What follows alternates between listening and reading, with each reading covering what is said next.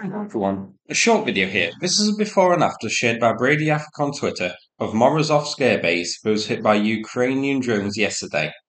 On screen now, the target area is highlighted with the hangar and jets. And here, the aftermath.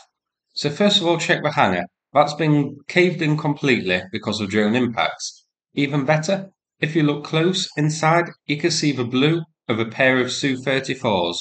Now, we can't say that these are destroyed, but no doubt they're none too clever after having a half a hangar bonk them on the noggin. Outside, no confirmed wreckage, but a lot of burning of the concrete where a fire was caused. So it's possible a jet was set on fire here too, and the wreckage has since been moved. But we definitely can't say for sure. All other aircraft have been removed from the base, you may notice. So, not a bad day's work. Two Su-34s and a hangar certainly damaged. I wonder if this hangar was a repair or maintenance depot.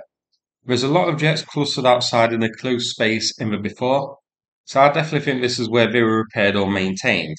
Hopefully, we get confirmation of the other jets.